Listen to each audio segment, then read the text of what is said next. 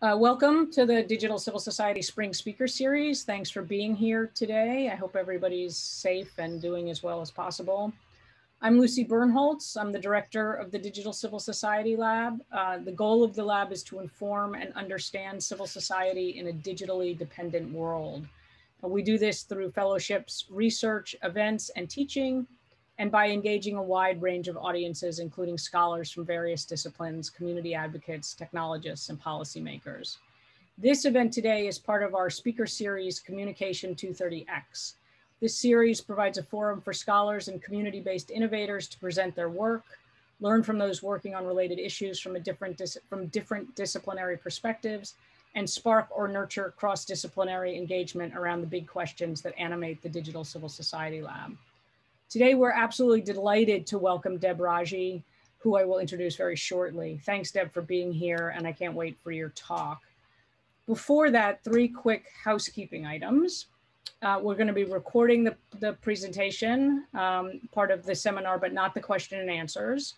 The series doubles as a class. So when it comes to the questions and answers, we will give priority to the students in the class.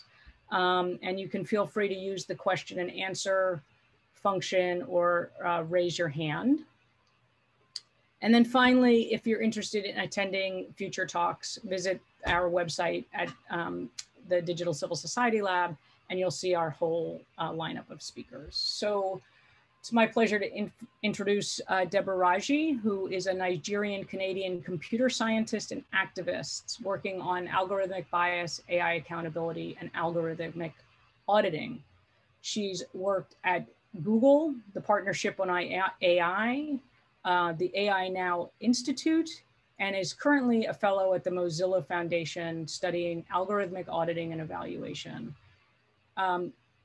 Deb's work on bias in facial recognition has been highlighted in the 2020 documentary Coded Bias, which is now available to everybody on Netflix, or at least everybody who can borrow somebody's Netflix password. So I won't keep talking because it's more important to hear from Deb than from me. Deb, I'm going to turn it over to you. We'll save questions and answers to the end if that's what you prefer. And thank you again for making the time to join us. Yeah, no, thanks for having me. And yeah, I prefer questions at the very end. I'll try to, I guess, how much time would you prefer for me to leave for questions? 15 minutes, 20 minutes? Possible? Okay, yeah, that works. So yeah, happy to take questions at the end and sort of keep this to time. So yeah, today I'm going to talk about the challenges of audits, accountability, and algorithmic justice. So to give a bit of background, I'm currently a Mozilla fellow, but I work very closely with the Algorithmic Justice League, which was founded by Joy Bulamwini.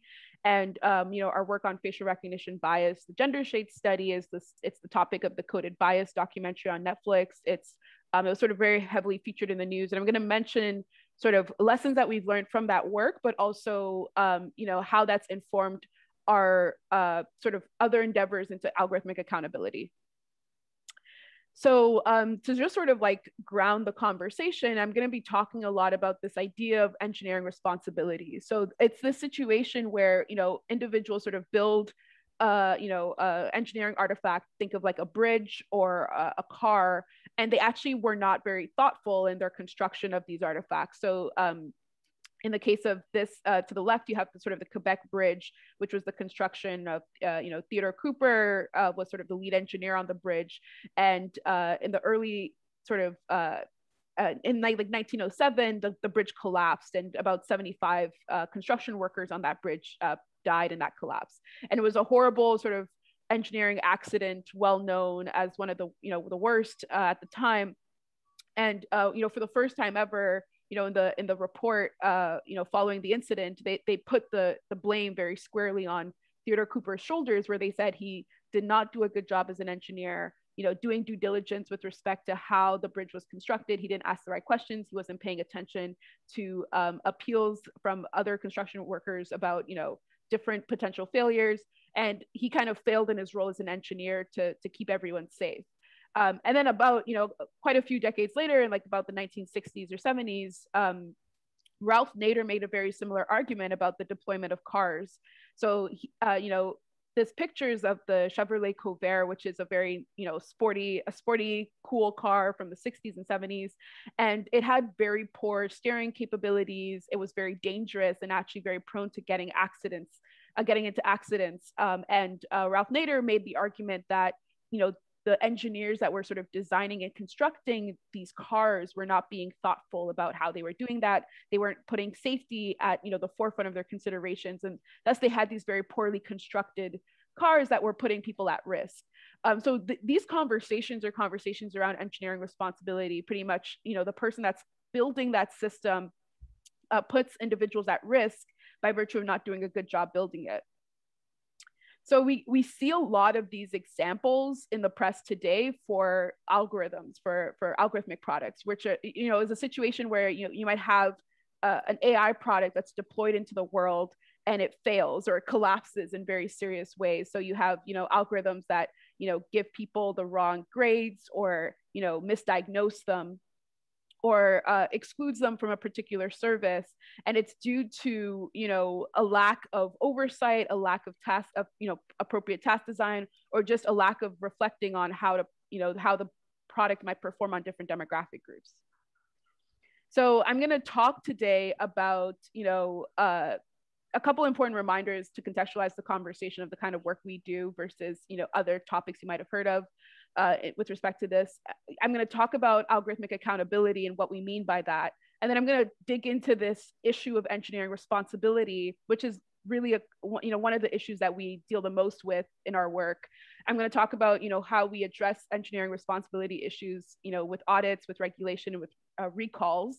And then I'm going to talk about other challenges that also arise that are worth talking about.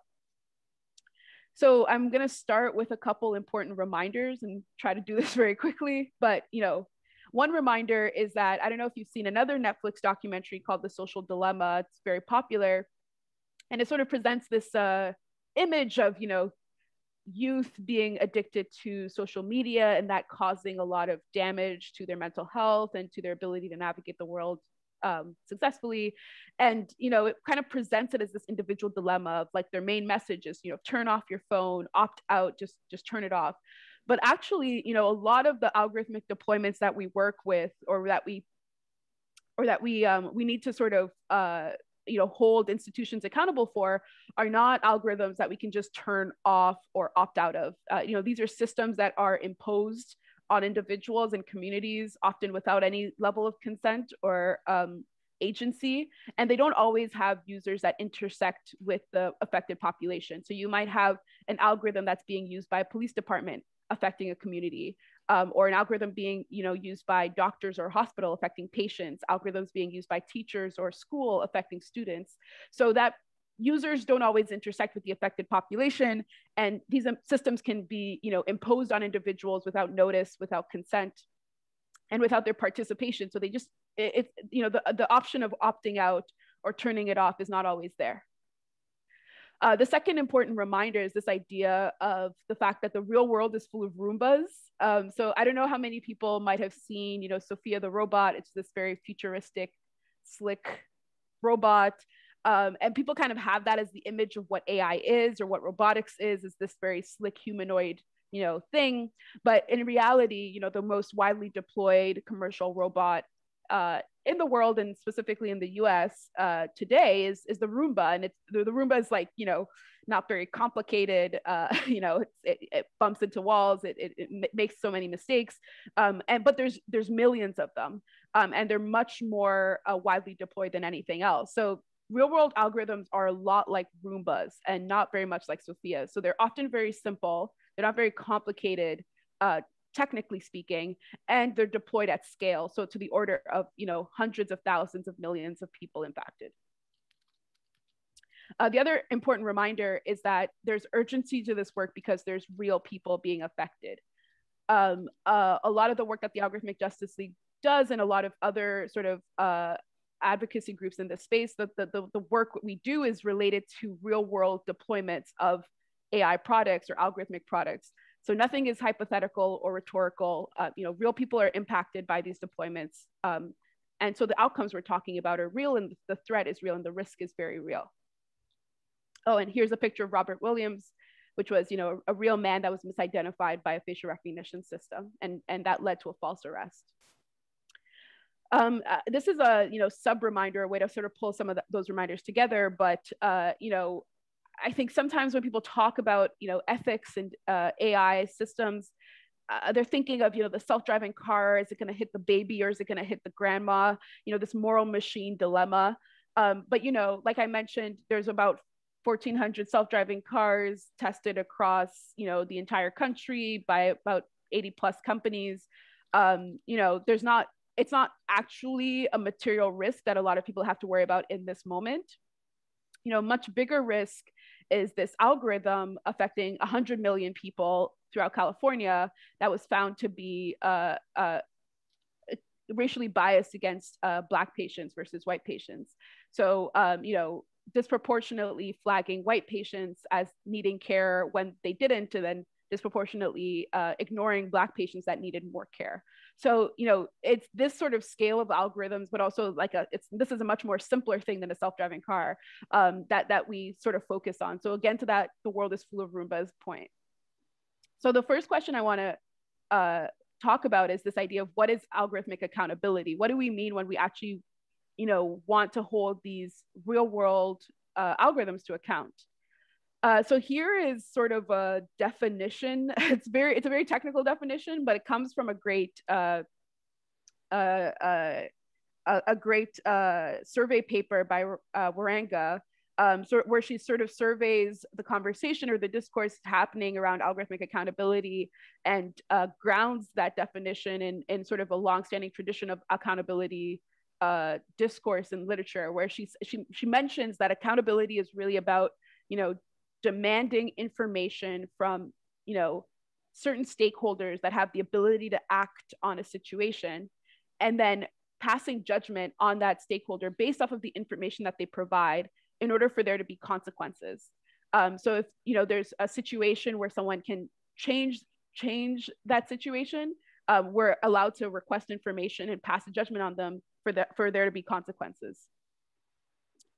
So what that practically means is that, let's take the example of the A-level algorithm where, you had this because of COVID, students were not able to sit for their A-level, their final exams for high school. And as a result, multiple countries throughout the UK decided that they would use an algorithm to adjust the grades that the teachers had provided for these students based off of their coursework, using an algorithm that was informed by, the history of the grades that were provided for that particular region or that particular school, maybe the history of other students that shared particular characteristics with the student in question. They used this algorithm to sort of adjust the grades for multiple students. And it was discovered that the grades were disproportionately downgraded in lower income regions for public schools and disproportionately upgraded for private school students and in higher income regions. And this is something that affected hundreds and thousands of students throughout the UK. And the students really reacted to this. They identified different actors, different stakeholders in the ecosystem that could take action on the situation. And then they demanded information about, how the system worked. But more importantly, they threatened consequences. So they protested, they demanded, the removal of the algorithm's grades to sort of trust their teachers to make that decision for them. So this is a situation where it's not just a question of, can we measure for fairness? Can we report a result? But can we actually change the circumstances of those that are impacted by this situation to get them to justice? But you'll notice, as part of this definition, a really important conversation needs to happen about who is this actor. So there's multiple stakeholders involved, who's actually responsible, who are we demanding information from, and who do we want the consequences to impact? So, there's multiple potential actors. There's governments, there's, policymakers, product developers, the data subjects themselves, institutional operators, so many different people, right? So, several of these stakeholders determine a model's capacity to do harm. If we want different outcomes from that model, from that model or from that system, who needs to take action and who needs to face consequences? So I'm going to talk about, one framing of algorithmic accountability, which is this challenge of engineering responsibility. So engineering responsibility is a situation where the actor is those that are building the tools. So we're asking, how can we hold those that are building the tools to account in a way about the ways in which they might build a product that might hurt people. So to give some examples of when this is the case, one example is with the Midas unemployment system. So this was an algorithm that was meant to automatically detect fraud in unemployment applications. But it was discovered that the system had a 94% error rate when independently audited.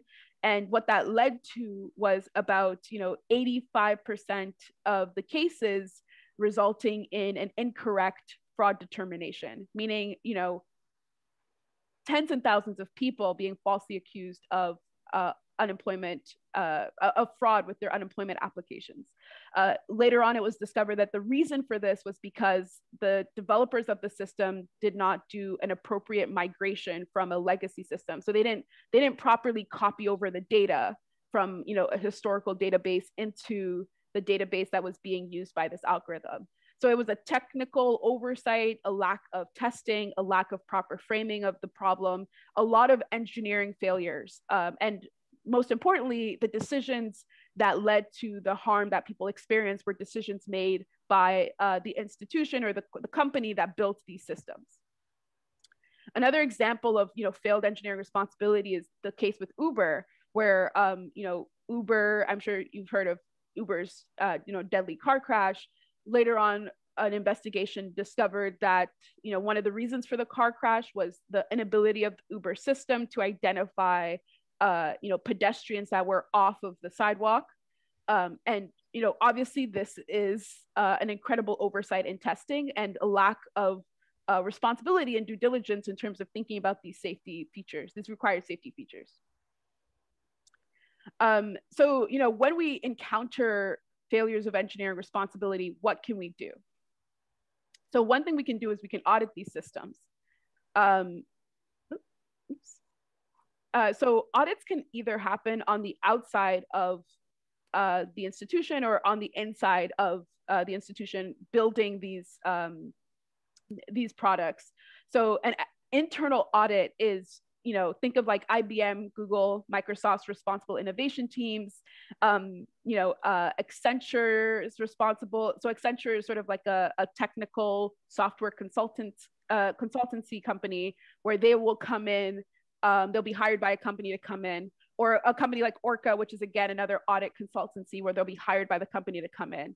So internal audits are characterized by the fact that those auditors have direct access to the system. They're often hired by the company to come in and take a second look at the product. It's usually pre-deployment, so they go through the audit process before they deploy the system, and then there's a focus on compliance and quality control. So it's usually about looking at the performance of the system relative to some kind of external expectations around AI principles maybe, or any kind of legal framework that they might be accountable to. An external audit is often conducted by regulators like NIST or the FDA, maybe journalists, investigative journalists like the Markup or ProPublica, government accountability offices or independent government accountability boards, or advocacy groups like AJL, ACLU, or Upturn. And these external audits are indirect. We have indirect or consumer level access to the system, so we don't directly see everything. Post deployment, so most of the external audits will happen after an issue has been flagged post deployment. And also, executed by these sort of independent third-party bodies that are not paid by the company, and are, and their focus is not necessarily on compliance or control. They don't really care. they care more about protecting the represented groups. So an external audit has a focus on sort of prioritizing, addressing concerns of a protected or represented group. So, this idea of auditing from the outside or an external audit has been in literature, for quite some time, not just by regulatory bodies, but, by academic researchers as well, like particularly the HCI community has been auditing online platforms for quite a few years. But we, with gender shades, we realized that there were particular challenges to the audit processes in these past audits. So for one thing, the benchmarks, the evaluation data sets that were being used as part of these audits were quite biased. And we learned a lot from anti-discrimination law to think about intersectionality in the evaluation of these these products and really inform a more inclusive benchmarking process. The other sort of issue with current audit practice in like the academic realm was sort of this issue of accessing the target. And I won't get too much into it, but we looked a lot at the HCI audits and try to identify, how that might translate to a machine learning space where you need to access the model and isolate the model that you're auditing for. The other thing that, was a huge challenge was public pressure, where, these audit papers would get published and the companies would either ignore the results, or it would be published and the companies would be anonymous. They wouldn't even know that they were being audited. So we took a lot of cues from financial auditing, and we publicly named multiple targets. And then the sort of final thing we were worried about was this hostile corporate reaction, where people that would release these audit studies would be faced with a lawsuit, or they would be encountering a lot of resistance from these companies. And we learned a lot from information security on how to deal with that. So, one of the big contributions of gender shades, like I mentioned, was addressing this benchmark bias issue, where, PPB is the data set that was used for the gender shades evaluation. And if you look at it in comparison to all the other facial recognition data sets in use at the time, you can tell that PPB was sort of much more intentionally curated to be balanced with respect to gender representation and skin type representation. And as a result of just that basic fact, we were able to evaluate the performance of these commercial facial recognition products on these different demographic subgroups, and identify that performance on the darker female subgroup was significantly lower than performance on the best performing subgroup, which was the lighter male subgroup. About a year later, we reevaluated the systems, and we found that that was a consistent pattern across the industry. And later on, other external auditors, such as NIST, which is the National Institute of Standards and Technology, they adopted, and they cited our work, and they adopted a similar procedure where they began to evaluate the performance of their systems on these different demographic groups. And what they found was that Asian and African American people were up to 100 times more likely to be misidentified than white men. Other examples of external audits, further work by other researchers finding evidence of bias in facial recognition expression data sets. Another study by NIST looking at face masks and how that affects performance of different demographic groups by these facial recognition tools. And then also sort of another form of external audit, which was sort of the pilot that came about afterwards as well, which is this idea of, in order to assess the functionality of the system in the context that we're worried about as an advocacy group, we're going to, purchase the product and test it in the wild. And Big Brother UK, which is sort of Big Brother Watch UK, which is sort of an advocacy group in the UK concerned about privacy issues, they did just that, and they found that UK's facial recognition system had an 81% error rate, which means it was wrong 81% of the time. MTA also, had, a regulatory body do a pilot study, and they found a 0% accuracy rate. So it was always wrong in every instance of the pilot. And other researchers have sort of taken on that pilot audit stance as well, in order to really hold some of these institutions to some of these companies to account by pointing out the failures of their products. One of the issues, though, with auditing as a mechanism for accountability, especially as an external auditor, is that you get locked out immediately. So after we audited Kairos, they immediately put up a paywall. And in order to now use their product, you have to click on this, you have to pay $100 a month, but also as part of the terms and conditions for the purchase, you have to agree to not audit their product. So, as soon as we started auditing as an external auditor, we also get kind of, as soon as people become aware of the potential to get audited, they block that, they block your ability to do so. Another challenge with auditing as an accountability mechanism is that, you have some of these corporate responses that are not always quite appropriate once you release the audit. So you release the audit in order to demonstrate that, this technology does not work, and it's harmful to the sort of community that we care about. So you need to change it, and some of the reactions to that work really surprised us. So one reaction is that IBM decided that they needed to accumulate, as many faces as possible to train more diverse, to train models that would perform better on more diverse faces.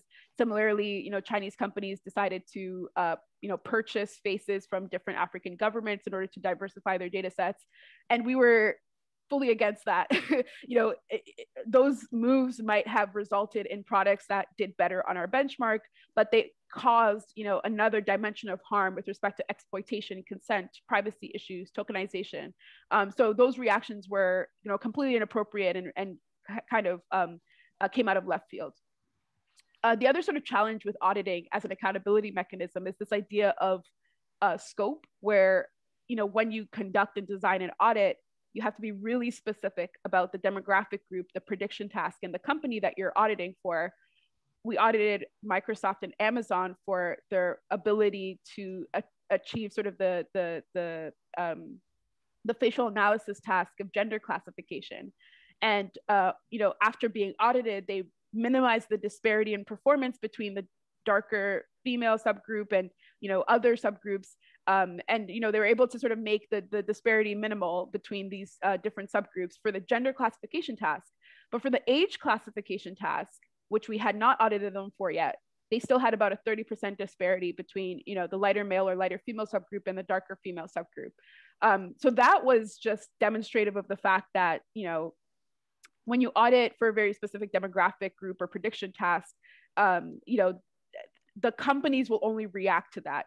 Additionally, companies that were not previously audited, such as Clarify, consistently had that disparity between the best performing and worst performing subgroups. So you only really impact the companies that you audit for the prediction tasks that you audit for the demographic groups that you audit for explicitly. The other thing as well about auditing is that auditing doesn't account for some of these issues of pseudoscientific objectives like predicting criminality from the face, character or personality from the face. You can't really design an audit to demonstrate that these are harmful products. You have to sort of make a logical or rhetorical argument against these things in these applications. So we found that sort of to be a limitation of just a sort of straightforward audit. And that was one of the sort of inspirations for this Safe Base Pledge initiative that Joy had started in 2018 to sort of get companies to think a little bit more holistically about their commitments to approaching some of these problems with a little bit more reflection on sort of all the ways that their practices could cause harm beyond just bias measurements and challenges with respect to addressing harmful bias. There's so many other aspects of the development cycle that they had to be thinking about that they weren't currently thinking about. So aside from external audits, there's also the ability to audit from the inside. Like I mentioned, you have this internal audit. Here's sort of a diagram of this idea. It's a very sort of traditional audit language around this idea of 3 lines of defense. And at the third line of defense is this internal audit where you have an internally independent team that will sort of look through the entire process and be able to identify issues in order to interface with external auditors or regulators. So the key sort of strategy for this in the machine learning space right now is transparency and communication through data documentation or documentation in other means. So, data sheets for data sets, specific sort of dimensions of that for NLP and for data licensing.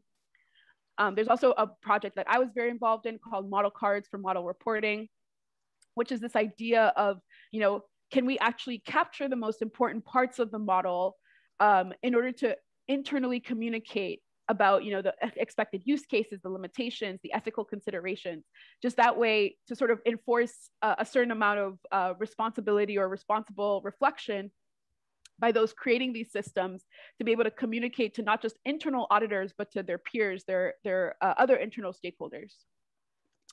And here's sort of an image of the first model card that Google released. It was for the Perspective API product, which is, a product to help filter out toxic comments from the comment section of, news websites such as the New York Times. And, they were able to release multiple model cards for different versions of their model. And as part of their model card release, they actually did sort of an internal audit of the performance of these systems for different keywords, including terms for race and LGBTQ identity. And they were able to demonstrate that they were making improvements internally on performance for these different demographic groups. So that was something that they were able to do with the model card as a sort of tool of internal accountability and internal auditing.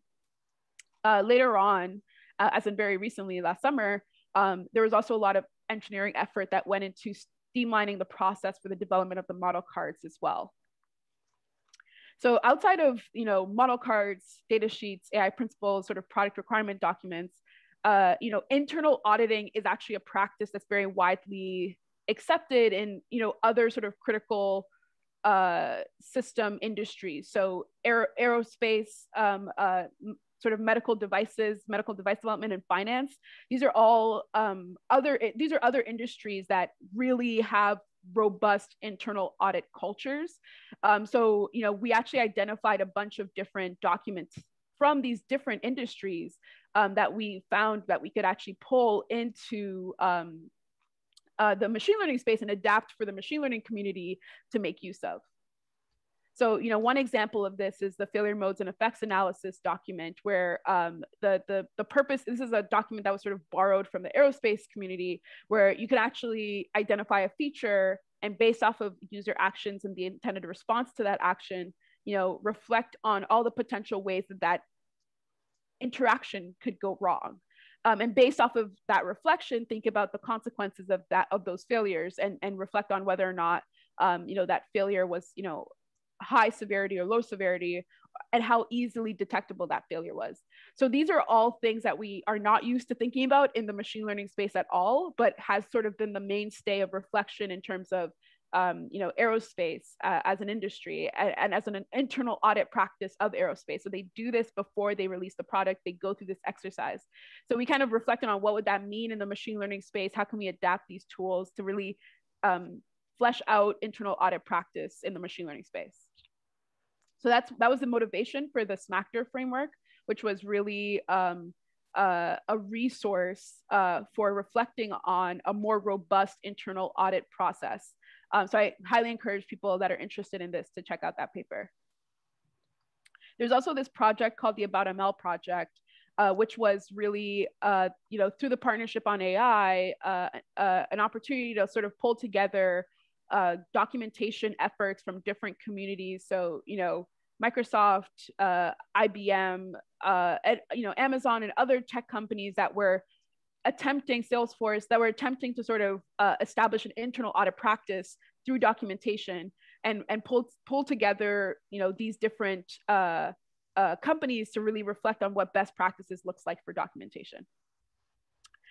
So the downside or the sort of limitation of internal auditing is exactly what happened to my friend Timnit Gebru, where you have these internal audit teams that are meant to hold the company accountable from the inside.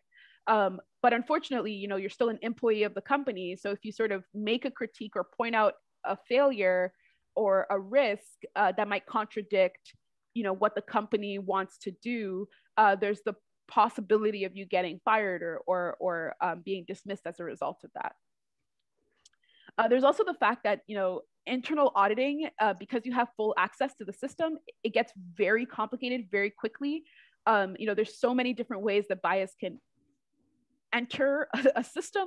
So actually identifying all of these different opportunities for bias to enter the system throughout the development cycle of a particular product is incredibly challenging and is incredibly complex. So that is one of the huge issues of internal auditing, as well as that it gets very complicated very quickly because you have full access to everything.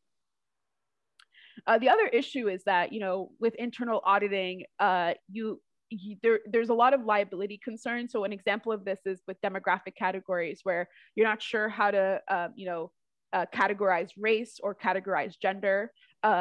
You can't necessarily collect demographic information because of concern for liability issues. So testing, for bias in certain contexts becomes very tricky while maintaining legal compatibility. So that's another sort of issue with internal auditing. So, given all these, potential challenges with auditing, what else can we do? And another thing that we can do to hold companies to account with respect to their, obligations for engineering responsibility is regulate them. And this is very much something that happened post Gender Shades. There was a wave of regulatory proposals for facial recognition, bans and facial recognition restrictions throughout the US. We worked very closely with the ACLU on, their CCOPS campaign, where they were aiming to equip a bunch of municipal governments with the ability to restrict police use of face surveillance. And, right after we had released the audit, there were a bunch of these headlines. Some of these were actually blog posts by the tech companies themselves saying, like, we want regulation. In response to the audit work we had done, they were sort of calling for the need to be regulated. But there's challenges with this idea of regulation as a way to hold these companies to account. So, one issue or one limitation is that the companies are actually quite influential in terms of defining regulation. So, for one thing, companies are constantly paying lobbyists to shape these regulations. So, here's a screenshot of the, Commercial Facial Recognition Privacy Act from 2019. And there's like 2 Amazon lobbyists. Every Congress bill related to facial recognition, there's at least 2 or 3 Amazon lobbyists. And, I've had a situation where I was, sitting at a meeting. There was an Amazon lobbyist because it was a policy meeting. And he mentioned that he used to be a Kamala Harris aide, meaning that, he was actually on the committee that drafted the bill that he's now an Amazon lobbyist on. So there's all of these dynamics that exist in just the reality of, the lawmaking world. And now Kamala Harris, who has, a lot of close ties to big tech, is vice president. So there's a lot of, dynamics that exist with regulation that makes it really difficult to actually use that as the primary mechanism of holding, companies to account. There's also the fact that, these companies are very influential on their stakeholders. Even if regulation can cause a certain amount of movement towards accountability, Amazon is still sort of very influential in terms of public opinion, media, and stakeholder action. So here's an example of when, a bunch of Amazon activist shareholders proposed a vote to ban the company's sale of facial recognition to police.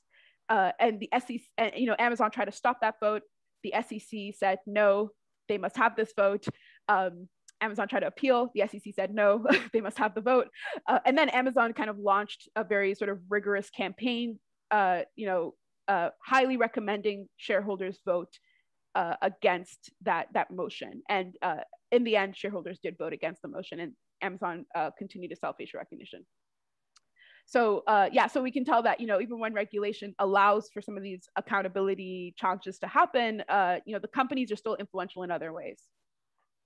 So aside from, regulation and audits, we can also try a recall. So a recall is, probably most familiar to a lot of people in, the food industry or the automobile industry, but it's this idea of identifying that a product has been defective and then retrieving it from customers for their protection. So it's sort of, it ranges from an outright ban to the sort of voluntary opt-out or voluntary self-return or replacement. And the recall itself can be mandatory by sort of mandated by a regulatory body, or it could be voluntary, a decision made by the company itself. And we actually saw a bit of a recall happen with facial recognition where at the height of the George Floyd protest, there was a lot of attention paid to facial recognition technology used by the police. And suddenly these companies found themselves in an uncomfortable position where they were calling for regulation, but they were still selling the technology to police clients. So because of a lot of advocacy that happened or that was happening at the same time, the companies actually decided to recall their products. So IBM, Amazon, and Microsoft all ended up sort of pulling their products out of the market to some degree. And in Amazon's case, sort of committing to pausing the sale of their product to police for a year. So this is like the closest example we have so far of a voluntary recall of the product in response to the critique. The challenge with this is that it took 2 years to get there. Amazon started off being very defensive, and it was only after 2 years that they were really able to be pressured or cornered into the position of a voluntary recall. So it's not necessarily something that we can depend on as a reliable form of accountability. The other thing as well is that Amazon released their blog post saying we're implementing a 1-year moratorium on police use of recognition, but they still at the same time partnered with 400 police forces through their product, their smart doorbell product Ring, and offered facial recognition services as part of that process. So there's all kinds of loopholes that companies can create for themselves when they set up a voluntary recall. So it's not a perfect form of accountability. And then I'm going to very quickly in a couple minutes just talk about other challenges outside of engineering responsibility. So as a reminder, engineering responsibility are sort of these issues where the actor in the situation is really the company that's building these products that are causing harm, and we want to hold them to account. But there's actually other challenges outside of that we need to think about. So engineering responsibility is a situation where those that built the algorithm are those that we're trying to hold to account. There's other situations where we actually want to think about operator accountability, where those making use of the algorithm, the institutions making use, or the individuals making use of the algorithm, are the ones that we want to hold to account. And then there's also issues of like structural harms, where the historical legacies and norms of society at large is what we want to hold to account. So the analogy I sort of give for this is with cars, my favorite sort of analogy, where, if you think of engineering responsibility as the car manufacturer building a car where the brakes don't work, operator accountability is maybe a situation with a drunk driver where, you have someone that the car is sort of perfectly functional, but the person making use of the car is acting in a way that's irresponsible and that's putting people at risk. And then in that case, the person that you have to hold to account is the drunk driver. And then if you want to think about, structural harms, you have cars that are sort of widely deployed, they cause a lot of pollution, they flatten our cities with, the implementation of roads. And those are sort of like structural elements as a byproduct of the mass deployment of cars that you want to challenge, that you want to hold decision makers about those structural elements to account. So that's kind of an analogy of how these different challenges might interface with each other. There's like a different dynamic when you're holding the manufacturer to account versus, the individual drivers versus, the forces that establish these sort of infrastructural or structural issues or harms. So I don't have much time, so I'm just going to go very quickly over what I mean by these things. This is not a huge focus of our work right now, but I just want to mention it for those that might be thinking about it. So operator accountability is, holding to account those that use these tools irresponsibly. So an example is, police departments that might be feeding sketch images into a facial recognition product that is not designed for that purpose, and then misidentifying individuals as a result. There's a great report on the misuse of facial recognition technology by police departments by Georgetown Law called Garbage In, Garbage Out. I highly recommend that. Also, with Amazon's facial recognition tool, a reporter interviewed one of their police clients, and their police client was like, what is a threshold? They had no idea what Amazon's recommended guidance was around the use of the technology. So that's a situation where you can start thinking about how the operators' lack of, conscious, responsible action kind of puts people at risk. There's also a lot of situations of, intentional misuse and abuse where you have, landlords using facial recognition to harass their tenants. A situation where, there's those developing facial recognition to potentially target and harass particular minority groups. So here's a situation where those making use of the technology are doing so and causing harm. There's also issues of a lack of disclosure. NYPD, this is really the sort of basis of the Post Act in New York, where NYPD was deploying facial recognition without any notice to any of the individuals affected or any of the neighborhoods affected. So that's another way in which, you know, the operator of the technology is acting irresponsibly and needs to be held to account. And then I'll just make a final mention of this sort of other challenge of structural harms. Like I mentioned, you know, society not being built to protect the vulnerable and how we can really challenge that. So this is a huge issue in machine learning. If I look up, you know, beautiful skin, I can see the lack of diversity in the results. And that's just something that is sort of a recurring phenomenon in the data sets that we often use in the space where, you know, every Black athlete is, you know, classified as playing basketball, while you know, other individuals are classified playing the correct sport. So there's so many ways in which stereotypes are embedded in the data sets that just naturally occur from media representations. We also have the issue of, you know, a lot of these data sets, including really offensive, derogatory labels, you know, the N-word, you know, all kinds of slurs labeled on real faces. So this is another way in which data sets can kind of just engulf, you know, society's prejudiced views. And then there's also sort of this challenge in terms of just structural harms and issues of structural harm. You know, we have these issues where, you know, the law is not really built to actually get to accountability on some of these issues. So, you know, Amazon built an AI recruiting tool that was biased against women, but, you know, the case against that kind of falls flat because, you know, the algorithm itself is not under current sort of legal anti-discrimination frameworks. It's very difficult to hold the algorithm to account for some of the decisions that it made against those female candidates. Similarly, HUD suing Facebook and, you know, Facebook sort of continuing to discriminate against women and older workers, but also, you know, in housing, despite these lawsuits, just because there's no legal structure to really hold them to account in the long term. And then also sometimes just legal structures work against us doing the auditing work. So here's an example of, you know, Christian Sandvig, who is a researcher that worked with the ACLU to actually get an exception to the Computer Fraud and Abuse Act for researchers, computer scientists and journalists wishing to investigate companies' online practices. So in the past, we actually put ourselves at legal risk by, you know, interacting with an API to audit a system or to hack into a system in order to audit it because of these anti-hacking laws. And, you know, it interferes with the work of journalists as well. Here's Julia Angwin from the Markup celebrating, you know, the Supreme Court's hearing arguments on you know, why the CFAA should be relaxed to allow us to do our accountability work. And then, you know, finally, in terms of just structural issues, there's this issue of victim compensation and protection where, you know, Robert Williams, like I mentioned earlier, is, you know, a man in the US that was, you know, wrongfully misidentified by a facial recognition system. But because of, you know, the climate of racial dynamics in the US, that easily, he was sort of more at risk of that situation escalating to a false arrest, which it did. And after that happened, you know, there was no mechanisms in place for him to seek compensation or protection.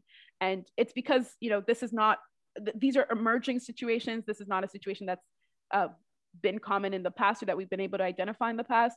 So there's a huge hole in terms of how we think through that. And that's a very structural harm where it puts individuals at risk, where they don't know who to look to, they don't know how to identify these situations, and they don't know how to get any protection as individuals. And that's just a structural issue we need to address. So yeah, I guess the final thing to remember is that even with the Quebec Bridge, you know, when it collapsed, you know, 75 people died. But of those 75 construction workers, you know, I think about 55 of them, the majority of them were, you know, local Native American workers that were, you know, drastically underpaid.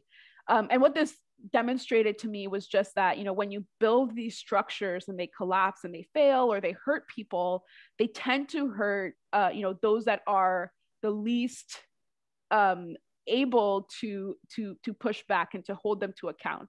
So, you know, the people that consistently get hurt in a lot of the cases that we investigate or that we feature or that we work on are those that are, you know, minorities, that are, you know, like people with disabilities, people of color, low-income individuals that just have the least agency and are provided with the least knowledge about how these systems work. So it just kind of reinforces the need to address these issues and really hold, you know, these different stakeholders to account for the harm that they cause to these real people. So yeah, in conclusion, you know, machine learning doesn't work until it works for everyone, and we need to really pay attention to the risks involved by multiple stakeholders and really hold them to account. Thank you.